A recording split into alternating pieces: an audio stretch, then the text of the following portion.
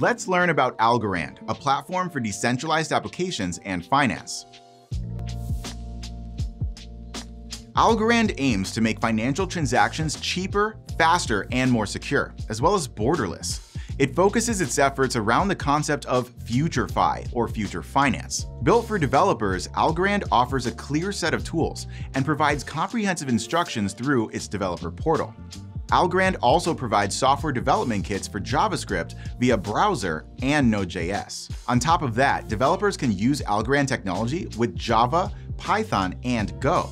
With Algorand, developers can create and deploy tokens, NFTs, stablecoins, securities, and currencies using a simple and cost-effective payment structure.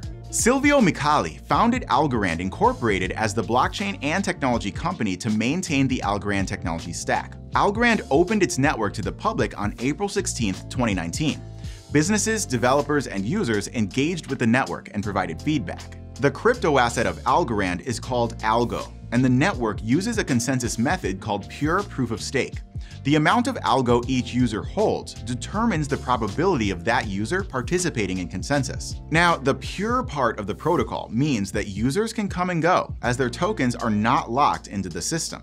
An interesting aspect of Algorand is its suitability for government applications and CBDCs, or central bank digital currencies. For example, according to a March 2020 announcement, Algorand was selected to power the first national digital currency, known as the SOV.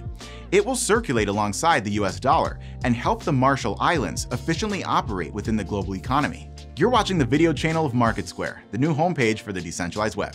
Follow us and subscribe, join our Discord, and get your free account at marketsquare.io. See you next time.